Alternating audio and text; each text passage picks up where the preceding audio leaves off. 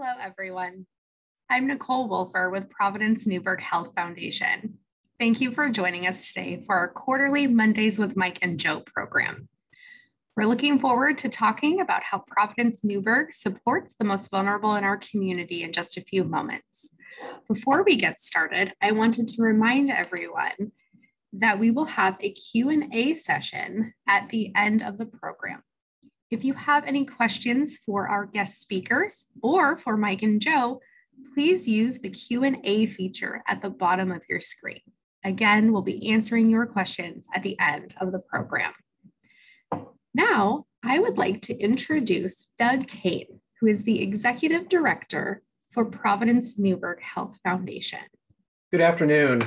I'm Doug Kane. I'm the Executive Director of the Providence Newburgh Health Foundation. I want to welcome you to our fourth quarterly program, Mondays with Mike and Joe. As the Director of the Foundation, our purpose is to connecting people to Providence to advance research, patient care, and wellness. We believe that passion is at the heart of giving. Providence Newburgh Health Foundation helps us move beyond ordinary patient care to profound excellence in all we do here at Providence. We strive to improve the lives of family and friends and contribute to the vitality of our community. As I mentioned, Mondays with Mike and Joe is a quarterly virtual series focusing on the role that Providence Newburgh Medical Center plays in our community and how caregivers are working to improve health for all who live here. In today's gathering, if you have any questions for Mike and Joe and our guests, down at the bottom of this page, you will see the Q&A feature. Click on that button and you can ask questions. So what do you say we get started? Now I'd like to introduce Mike Donahue, a man who spent over 40 years as news anchor at KOIN 6 in Portland. Mike is also a current board member of the Providence Newburgh Health Foundation. We are grateful for his service to Providence and our community. Please welcome Mike Donahue. I am excited to hear what our two guests have to tell us today about what Providence Newburgh is doing to help the most vulnerable members of our community. But first, let me introduce the guy on my left here, Joe Yoder. Joe is the Chief Executive Officer of Providence Newburgh. Joe, the news media is reporting some dire forecasts for what this latest COVID surge is going to do to the hospitals in our state. How are things at our hospital today? Hey, good to see you, Mike. And thank you for asking. We're doing okay today at Providence Newburgh. Today is a better day than it was last week. But to your point, exactly what I think most of our audience has heard, the forecasts say that it's about to get worse and that numbers are going to increase to a point that makes managing our capacity in this state extremely difficult. So I just want to let our audience and our community know that your leaders and care team here at Providence Newburgh are doing all we can to create contingency plans and have surge space available to care for our community when they come to us. But understand that we have limitations, both from a staffing perspective and a physical bed capacity. So I encourage everybody out there, give us some grace, be patient, and most importantly, wash your hands, wear a mask where appropriate. If you need a vaccine or booster, please seek the resources that are out there available for you. But please stay safe and only come to the hospital if you absolutely need to during this brief period of time. It's going to be a little tough, but I appreciate everybody being behind us. And as Mike mentioned, we've got a different topic to discuss today, and we're excited to have everybody here. But I wanted to get into a little bit about how we help support our vulnerable community members, both from the hospital side and the medical group. And we have two really special guests here to talk with us today about that. And I will let Nicole introduce Elise and Father Chris. Thanks, Joe. First, we'd like to welcome Elise Yarnell. She's a familiar name in the community, serving on City Council for Newburgh, as well as serving as the president of Community Wellness Collective, a Yamhill County nonprofit. She was also named a 2021 Community Hero by Pamplin Media Group. Professionally, Elise is the Clinical Director of Access for Providence Medical Group Yamhill Region. She oversees Providence Medical Group internal medicine, family, pediatric, and psychiatric clinics in Newburgh, Sherwood, and Progress Ridge. We also have joining us today Father Chris Faber. Father Chris joined Providence Newburgh Medical Center as Chief Mission Officer in early 2020.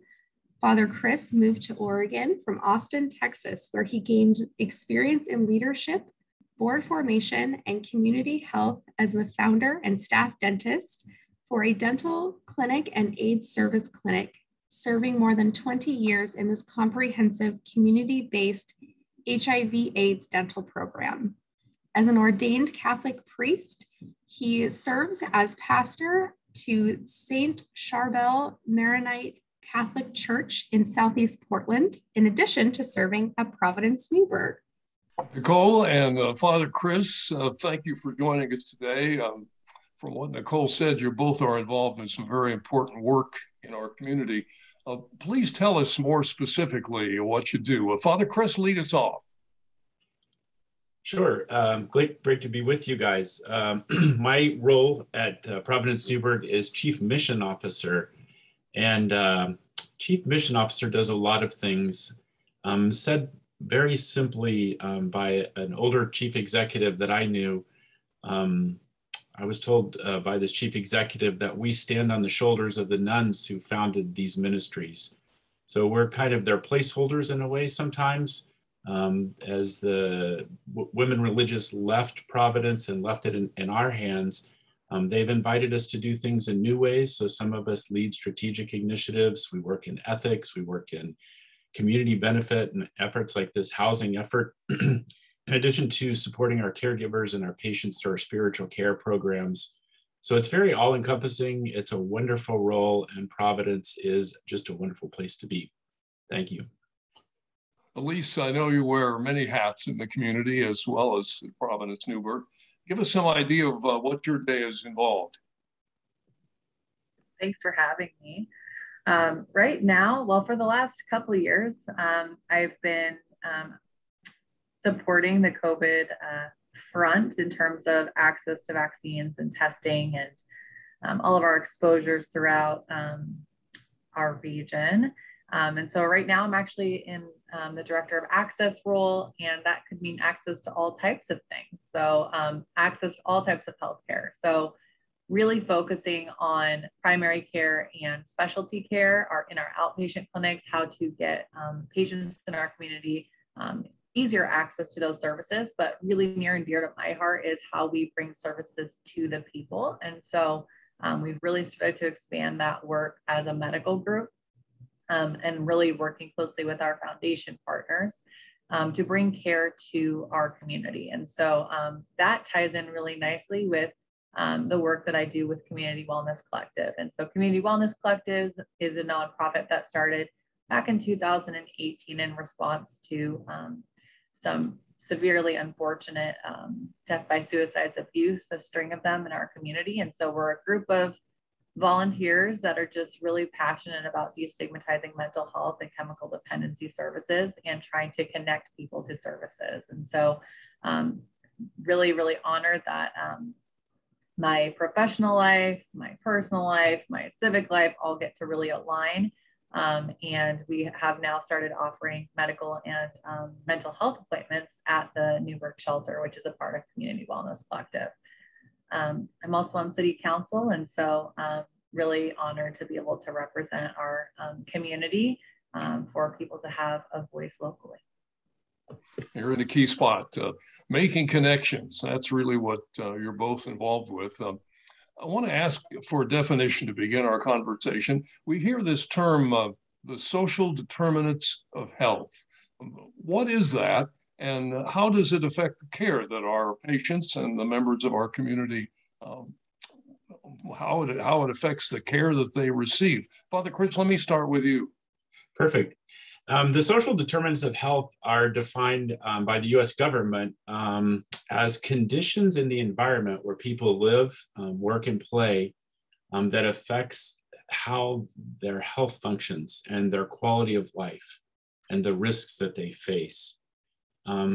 Simple examples of social determinants of health are things like safe housing and safe transportation, educational opportunities, and then access to nutritious food and air and water. And then just simple literacy and freedom from racial discrimination and violence.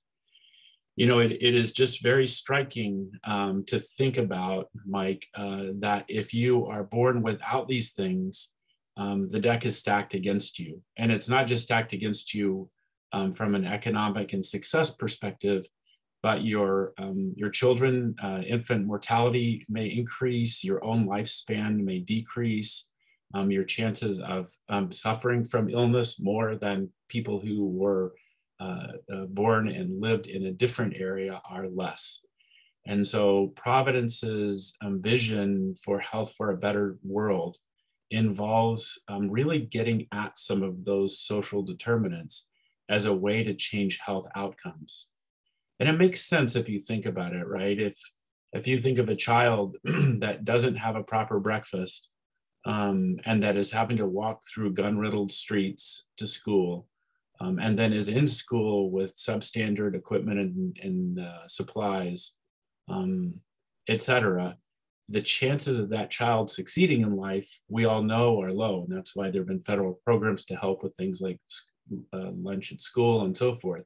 But more importantly, that child is just facing, from a health perspective, a grim picture. And the vision of Providence is that is, while accepted, something that we should be able to do something about. And so we're in the business. It's a big chunk, Mike. I mean, it is a grand vision, but just like we had that vision to go to the moon when I was a kid, we had that vision and it took a long time to get there, but we eventually got there. And that's how I believe Providence is doing.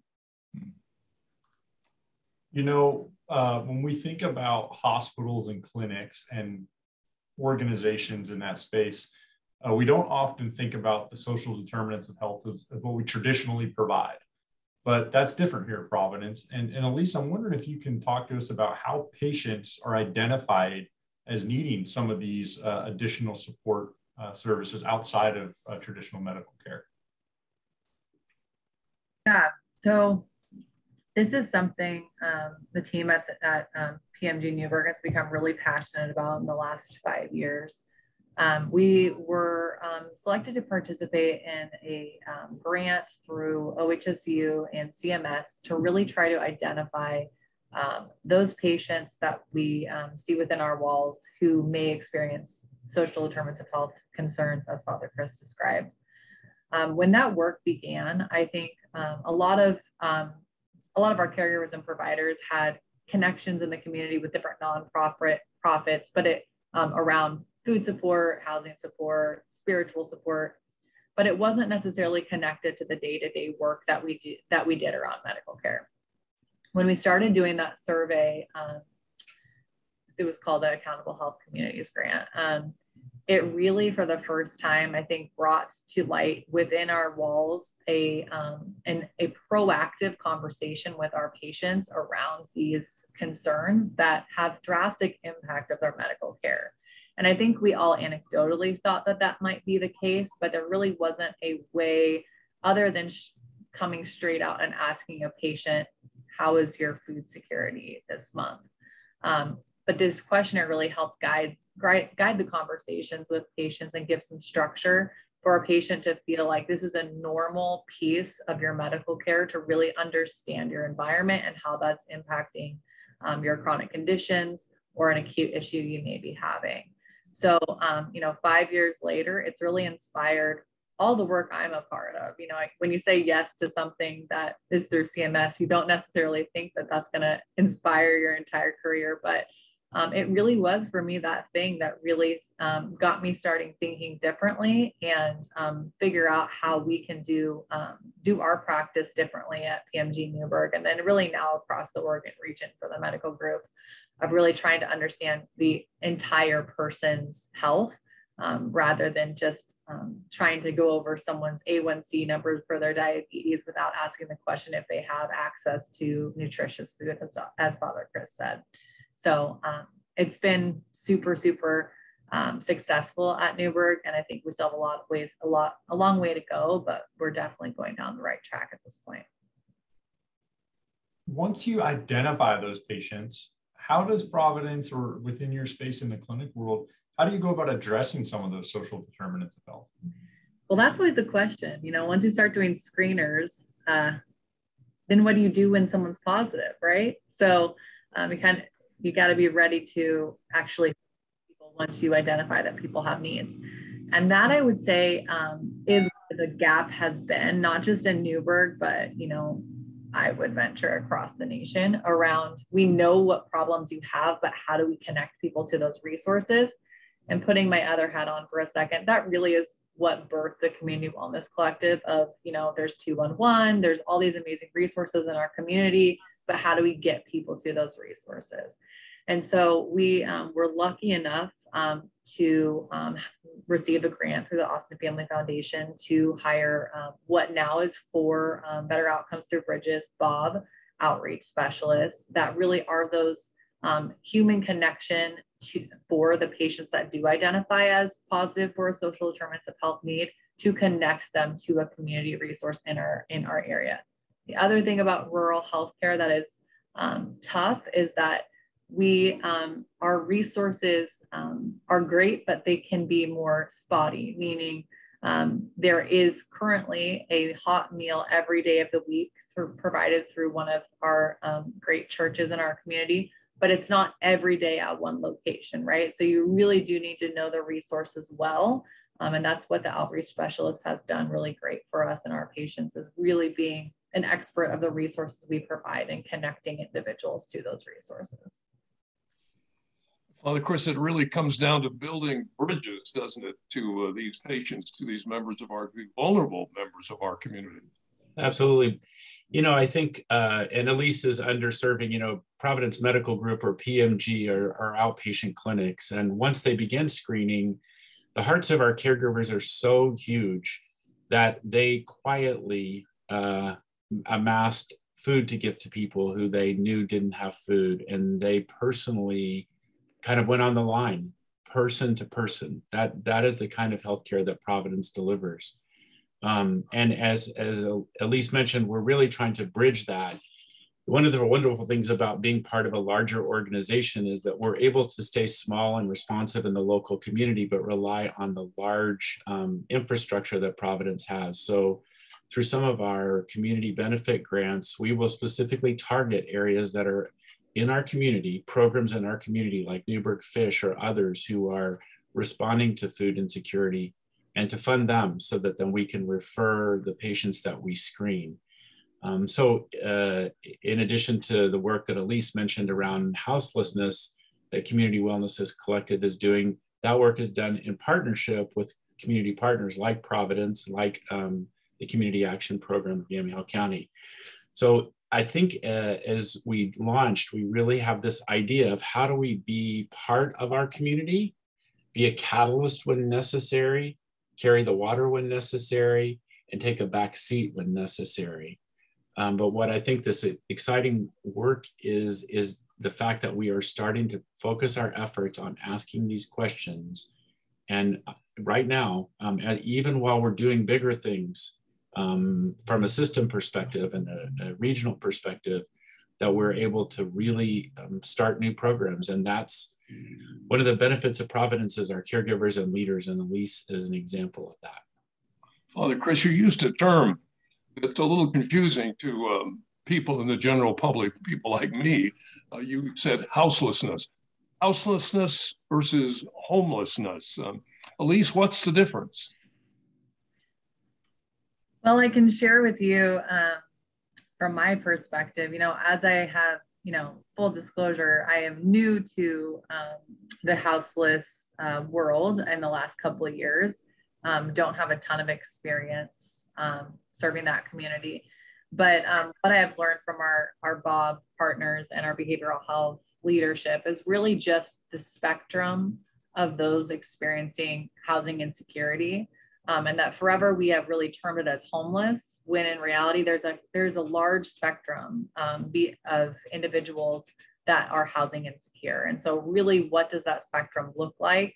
It could be unsheltered, which is, I think, what most of us envision homelessness. So unsheltered meaning no form of shelter over their head at night. Then you may have someone that is living out of their car. So they technically have a roof over their head, but they do not have a home to go to. And then you may have those that are couch surfing. And this is something that has in the last, few years become more destigmatized and more awareness around of families that are doubled up. So people that are doubled up, two families living together. And in their mind, they might not think that they're homeless, right? But they are houseless. They do have housing insecurity, and we need to figure out solutions to support those families to have more secure housing. So I think it really is to try to and capture the range of those that are suffering from housing insecurity, but then also provide a level of dignity to the person that is experiencing this insecurity at that point in time in their life. Can one of you put some numbers on this this group of people we are calling houseless in the Yamhill County, Newburgh area? Well, we get the numbers. I just wanted to make one pitch that we at least touched on around our Providence value of dignity. For me, I was first worked in the arena of houselessness in Texas because so many of our AIDS patients were experiencing this, and for us to care for them, we had to reach them where they were. And the notion that somebody has no home, there's that old adage, home is where the heart is. So even if you are without what we consider a traditional home, the dignity of the human person says that we respect you no matter what you're experiencing, and we don't want to label you. So often people who are experiencing houselessness, especially those on the street, will tell you that the hardest thing for them is to have their humanity taken away. My name is Mike, my name is Chris, my name is Joe, my name is Elise. Doesn't matter, that's not gone because I'm experiencing houselessness. So instead of becoming you are homeless, Mike, you are homeless, you are a person experiencing X, right? And it's a trend that we see in a lot of healthcare. We try to move people away from their medical diagnosis to, for example, in mental illness, there was a kind of a trend of referring to people as psychotic. You are psychotic. Whereas now in medicine, we would say, this is somebody who's experiencing psychosis right now or experiencing a psychotic break.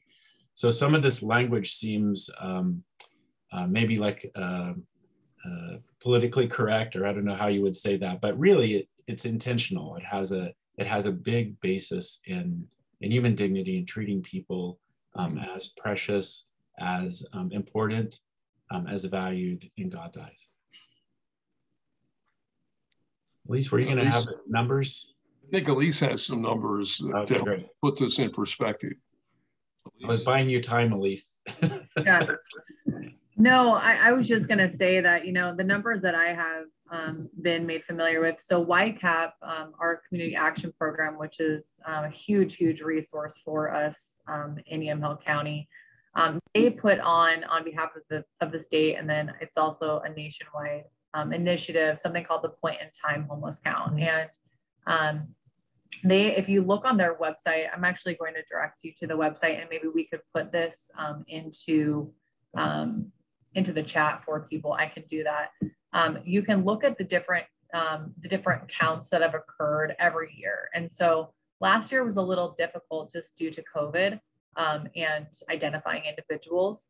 But I participated the year before as a volunteer, and it is just a super rewarding experience to have conversations with those in our community that you may not come into contact with on your day-to-day interactions typically. So what I do know and what I can say is that significantly increased in the last 5 years. And we really are projecting that from the impacts of the pandemic on individuals, that housing really is the #1 priority that we need to be focusing on as a community. So also I will say that the school district has an individual that is dedicated to houseless youth.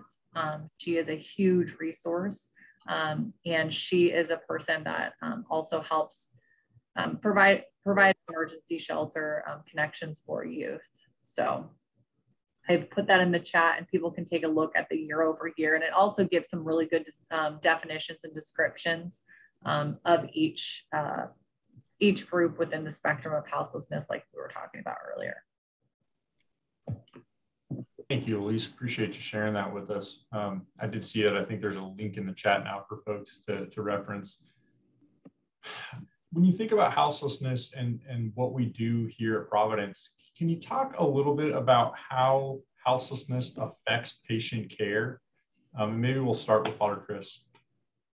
Let me just talk about it from something I know pretty intimately, and that was my previous work in Austin with people who were HIV positive or had AIDS. The simple thing is that people who are living either couch surfing, living in their car, or living on the street often cannot keep their medication. So for example, you notice that people who are living on the street have things stolen from them, that they're carrying all their belongings with them. If they lose a prescription that costs $3,000 or $4,000 or $5,000 and it's gone, they just won't take their medicine. And then the simple thing with that is that they will eventually show up in one of our hospitals. So how do we manage folks like that? In Providence Newburgh, we have people who, for example, are released from the hospital. And part of that release is to have a social worker or a physical therapist or a nurse check in with them. Well, if we can't find them, if they don't have a phone, if they don't have an address, and also if they don't have a safe place for us to visit them, it's difficult. I think one of the really exciting things that Elise and our outpatient medical group is doing is to acknowledge that sometimes the way that we set up to deliver medical care works perfectly well for most of us. But if you are experiencing houselessness, it doesn't work at all. So for example, if you had your ID stolen, what's the first thing that they ask you for, whether you go in for a lab draw, a doctor's visit? Can I have your ID and your insurance card?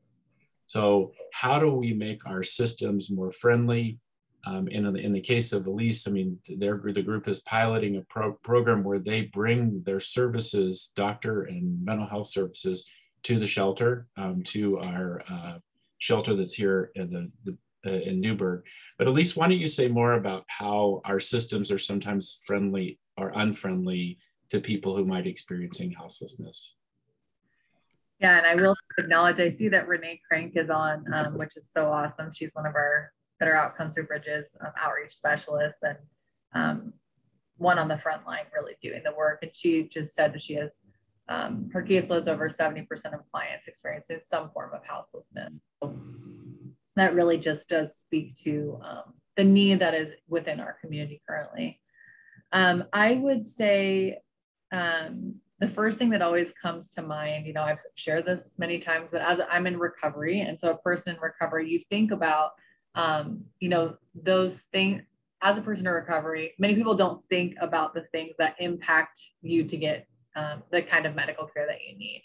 And so I can only imagine, and from the personal connections that I have with those individuals that are houseless, you know, a doctor trying to speak to them about their health condition and set goals around that health condition. If you don't have somewhere to sleep, you're probably not going to be super top of mind of how you're going to go to a diabetes education class, for example, or how you're going to regularly find time to exercise, or whatever the health goal may be. So, you know, from interacting with both houseless individuals and then also our Bob team, just hearing the story and what a roof over someone's head, what that does for an individual, really opening up additional space within their lives to engage in health goals is a huge, huge thing. I will just share an example of how houselessness can impact someone's just medical life. We have an individual that is just an amazing person and is currently houseless in the community and had to undergo surgery and really didn't have anywhere that this person could be released to recover from surgery. And so our shelter ended up being really the only option that this individual could do that. And we were able to get 5 weeks of stay within a local hotel for this individual to recover. And even seeing his, outside of his surgery and him doing great and recovering, seeing him take initiative on other areas of his life and other medical things that need attention, just because he's had consistent 5 weeks at a hotel it's life-changing. And for me as a person, there isn't much more impactful work, human to human, to see someone be able to have the opportunity to engage in pieces of their life that they most likely would not have been able to if they're just concerned about where they're going to sleep tonight. That's payback. That's the reward that you get for this work you do. I know you don't do this work alone. Father Chris, can you give us an idea of some of the organizations with which you partner to serve these houseless? Sure. We partner with local benefactors in the community. There are foundations and individuals who participate with us. But larger, Elise mentioned YCAP, which is the Yamhill Community Action Program, then nonprofits like Community Wellness Collective, Love Inc. There's a number of projects within Newburgh that work to try to help people. YCAP is probably the largest, and then the health department located in Yamhill County does quite a bit of work. And some of this is just patching together funding for moteling projects. So like they're in the middle of COVID, we worried as a community, and the state and federal government worked together. What would happen if somebody had COVID and had nowhere else to shelter and to stay quarantined? So that was a program that stood up. And we're constantly in this flux. I think of one opportunity where Providence was a catalyst with some state and federal dollars, the local YCAP group, and others. And we were able to purchase a Motel 6 in McMinnville. It is currently being operated as a low barrier shelter, which means that we take people where they came. So if they have a pet or they're still in their active there in their addiction, we take them. That will eventually become 50 plus permanent supportive housing beds. We are also very intent on doing that same thing in Newburgh, perhaps not buying a motel, but perhaps building from the ground up. And I can't say too much because just a lot of irons in the fire, but Providence is an active player in that. And again, Mike, that idea of us being big while we're still able to be small is so important. We're able to draw on all the skills and resources that Providence, as an endeavor that exists in 7 states with literally hundreds of thousands of caregivers and leaders. But how do we make that look like Newburgh? How do we make that idea fit for our community? And so we're laser focused. Joe has been a great support. Our foundation and SAC board, Service Advisory Committee boards are very supportive of this idea. And Providence actually makes it part of our jobs in a way to do this. And so those are the partners that I can think of. Am I missing anyone, Joe or Elise? Lutheran Family Services, I would say, is another. That's right. Yeah. So following up on that, do you have future plans for serving the needs of the houseless? I mean, things you are maybe dreaming about right now that aren't yet realized? Well, they're a little bit more than a dream, but they're not quite baked enough for me to say too much about it. So I will tell you, we've been working on this for 2 years. The project that was supposed to land here landed in McMinnville just because of, I think, God's grace, really. That was just where the opening was. That was where, and that's where the need was at the time. But all of those plans are being laser focused to Newburgh, and I hope to be able to tell you next year something more specific. We'll just keep our fingers crossed. And for me, I'll keep praying about it. Father Chris, you mentioned earlier one of our values of dignity and why this work is important to us as an organization. I wondered if you could share a little bit more about our values and why it draws us into this space. Sure. Well, let me just say our mission statement. I told you our vision is health for a better world, but our mission is that as expressions of God's healing love, witnessed through the ministry of Jesus, we're steadfast in serving all, especially those who are poor and vulnerable. So this notion that we have a special focus on the poor and vulnerable comes from one of our 5 values. So our values are compassion, dignity, justice, excellence, and integrity. The value of dignity is really undergirds all of those. If you can, another way to say dignity is to say inherent worth and value. I saw a lecture on this, a TED Talk, where a guy had a $20 bill. It should have been a $100 bill. It's a little bit old. And he took it and he raised it in the sky and said, "Who wants this? Really, I'll give it to you." And everybody said, "I want it." He took it, crumpled it, stepped on it, put it on the ground, picked it up. "Who wants it?" The same thing, tore it into bits. Who wants it?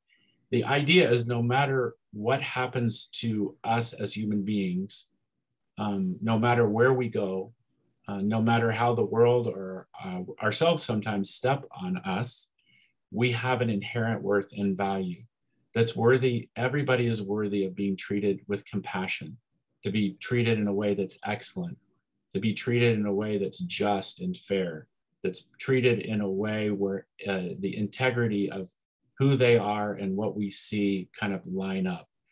So that idea really translates. The Sisters of Providence have always seen their work to those who are marginalized. And, you know, often we think of the obvious, people who are houseless, people who are migrants, etc.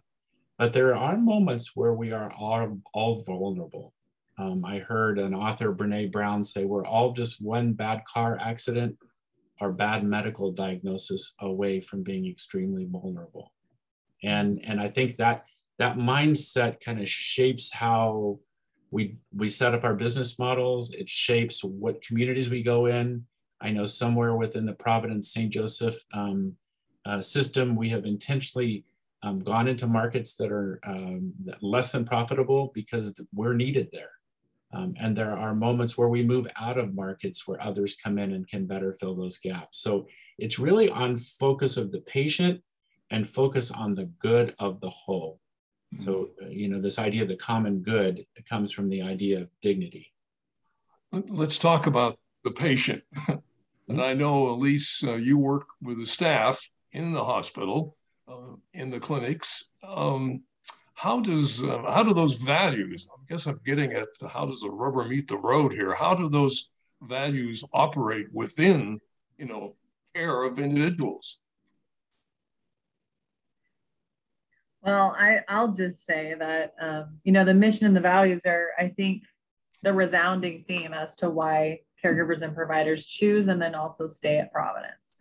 And, you know, it's something that I can attest for myself, and I'm sure many people in Providence has kept me going during the pandemic. And there have been many hardships placed on caregivers and providers to keep up with current demands, and then also, you know, what is really now crisis staffing, while still putting the patient at the center of everything that they do.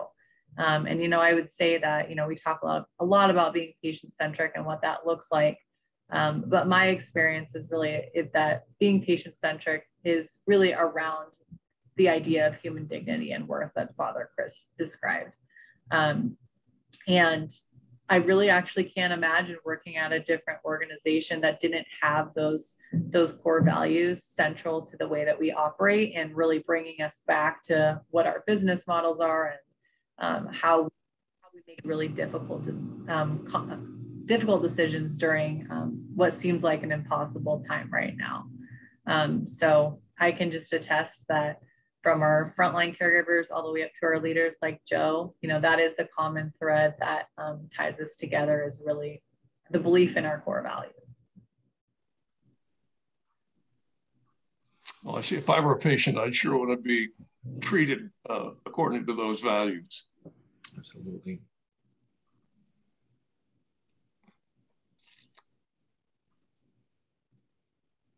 Nicole? Hi again, everyone. So we are just about out of time, and I wanted to get to just a few of our audience questions we had today.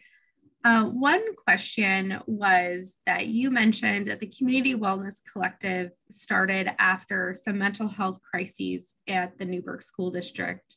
Have you seen the mental health of the high school and the school district improve since then?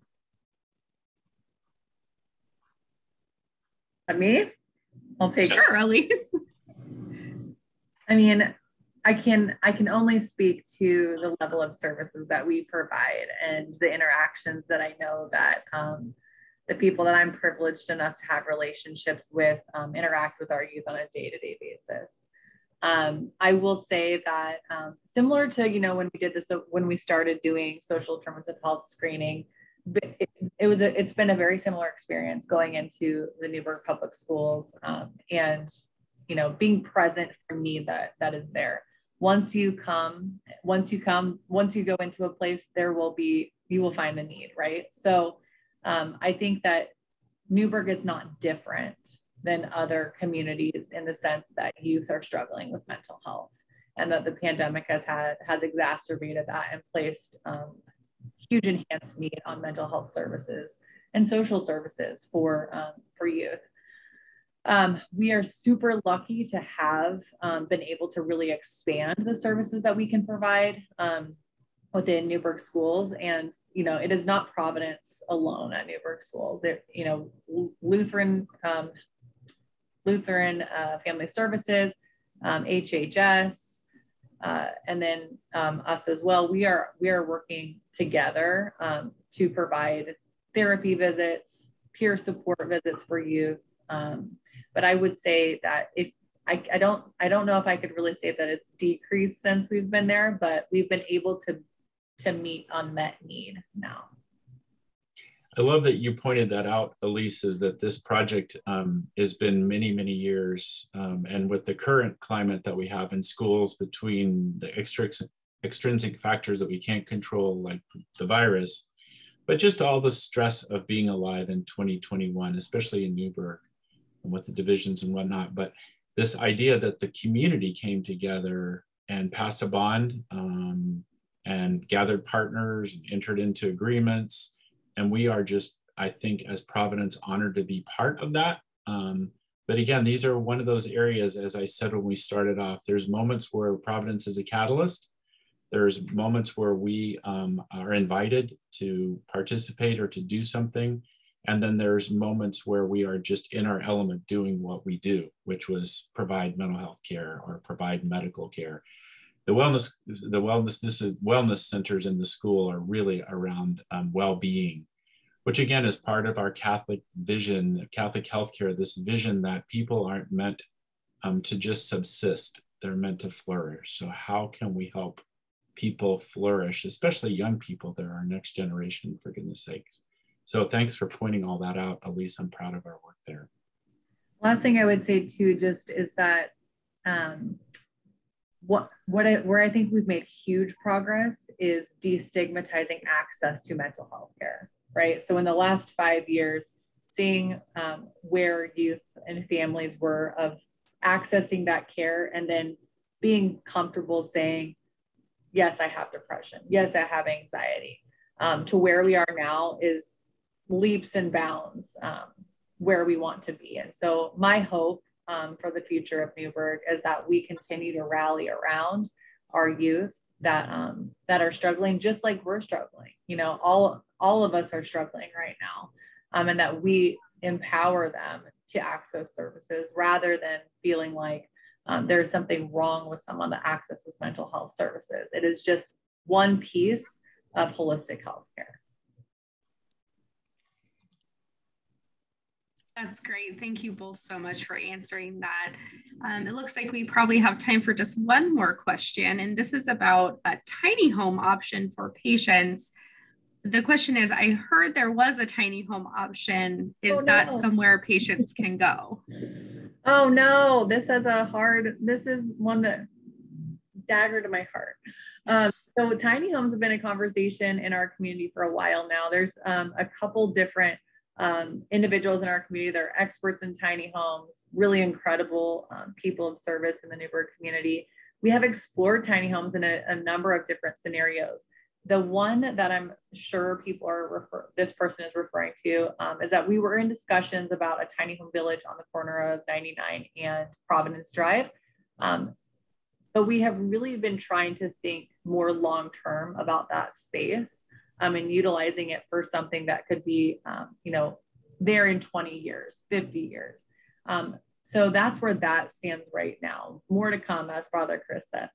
But what I will say, and a huge shout out to our friends at North Valley Friends Church, they have stood up a tiny home village, and for our outreach specialists through our Bob team, partners with North Valley Friends often to place patients that are houseless in that within those homes they have on their campus. So there's a lot of different initiatives going on within our community. We are one of many people working on this. But what I'm really proud of is that we've all stayed really connected to support one another and try to place each individual in the right environment for their specific needs. If I could just jump into one other comment, I think part of our vision is, again, more holistic, and tiny home villages is a perfect spot for certain folks, but long-term, I think the community at large and our regional and state partners really want to see efforts that keep people permanently housed. So if you put somebody in a shelter and then measure how long they stay in that shelter and where they move, the goal for us is for people to flourish, for people to find stable long-term housing. And if the tiny homes meet that need in the intervening time, that's great. Providence wants to make its efforts around addressing the social determinants that put people in a state where they could be houseless. So that idea is that we need a lot of intervention. We need a lot of a team present, mental health, peers, others, to support them. Just think about when we've had really difficult situations in our own lives. We've lost a house to a flood, lost a child. The way we got through for most of us is to think about the community and team that was supporting them. So we're trying to come alongside these folks and to be that for them. And tiny homes, we just decided strategically, that's why I was a little ambiguous about where we might be, but we hope to build something, whether it's on our property or with partners, that does just that. Great. Those are our audience questions for today. Father Chris, Elise, thank you so much for joining us. Joe, Mike, thank you as always for being our gracious host for Mondays with Mike and Joe. At this time, I am going to welcome back Doug Kane, who is the Executive Director of Providence Newburgh Health Foundation. And I'll let him leave us with some final thoughts. Yeah, thank you, Elise and Father Chris, for joining us today. And a big thank you for all of you joining us today as well. As a reminder, our next Mondays with Mike and Joe is scheduled for Monday, April 11th at 12 noon. We will be discussing Base Camp, which is our Providence Heart Institute's cardiac rehabilitation program, a wonderful program that is allowing us to keep quality and exceptional care close to home. We know it'll be a great conversation, so be sure to mark your calendar and tune in. If you would like more information regarding the Providence Newburgh Health Foundation and ways you can support our patients in need, visit our website at providencefoundations.org/Newburgh. That's providencefoundations.org/Newburgh. You can also call or email me. On the screen is my contact information. Also, if you have any other questions for Mike and Joe, let me know as well. We will be following up on questions not answered during the program via email. Thank you for joining us, and we look forward to you joining us again on Monday, April 11th.